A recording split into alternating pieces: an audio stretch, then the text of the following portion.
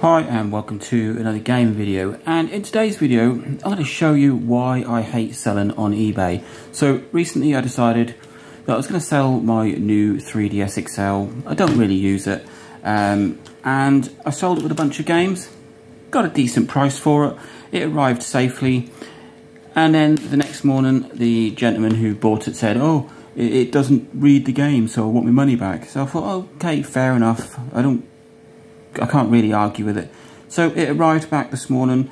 These are the 4 games that I sold with it. So there's 2 3DS games. This is Cars 2, Art Academy.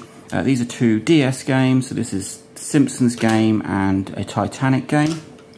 And I thought I'll give him the benefit of the doubt.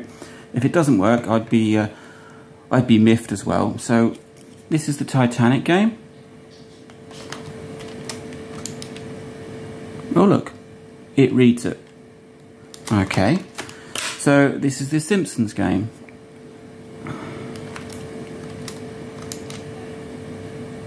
And it had no problems reading that either.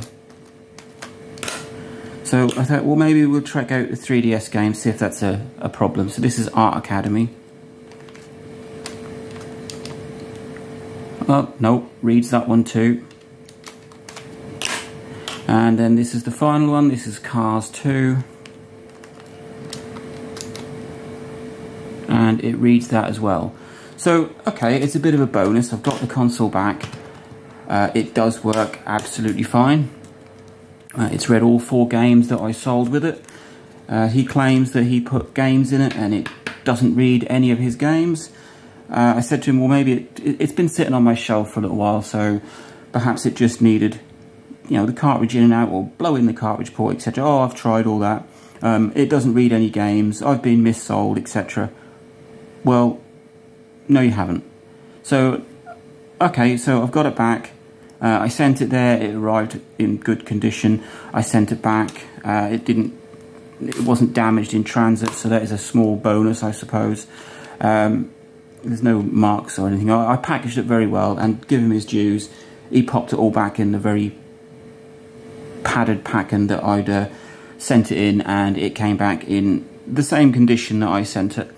So it's a fully working console, and I'm just a little miffed because obviously I've had to pay for return postage. Now I've got to refund him even though there isn't anything wrong with it. It's just so annoying. I'm going to do it again. This is the Simpsons game. It's a DS game, and it pops in absolutely fine.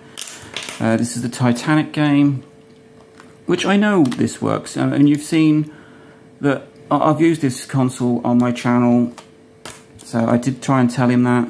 I thought he maybe was trying to scam me. This is Cars 2. See, absolutely fine. This is 4 games that it's reading, so I don't know what he was trying to stick in it. This is the Art Academy one. I was a bit dubious. I thought maybe he's broken it, and that's why he wants to send it back, and that's why it doesn't read cartridges. But no. So, okay, there's a small bonus that it is still fully working and it's in great condition and I can resell it on. But I'm just miffed. This is what happens on eBay all the time. I don't often sell on eBay, but they side with the buyer, and now I've got the hassle of being slightly out of pocket because I've paid for postage, etc., and return postage.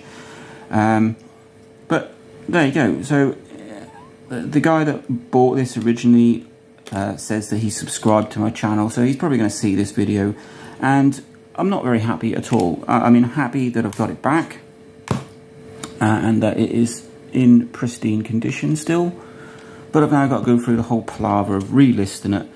And just saying that it does actually work despite what he claims. It's read all 4 of these games without any issues.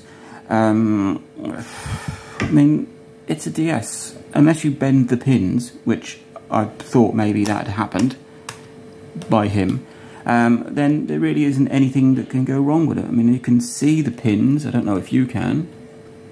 Probably not with my camera. But I can see them and they all look perfectly straight where they should be. So there you go, I've got my DS back. This is my new 3DS XL, which I decided to part with because I don't really use it. I use my Vita instead. And now I've just gone through this whole palaver of selling it and getting it back, and got a refund, and then I've got to resell it and hope that I don't have any more issues. But there you go, that's why I don't sell on eBay very often. But the bonus is I've got it back, and it's absolutely fine. But there you go. I'm not really sure what the point of this video is, but just try and avoid selling things on eBay. I like to do things local if possible. You avoid fees. The person can come round and see it. You can possibly negotiate a price, and once they've paid and taken away, that is then their problem. If there's anything wrong with it, or they discover anything wrong with it, or they break it, tough really, isn't it? So there you go. Don't sell on eBay. It really is a pain. Like, subscribe, enjoy.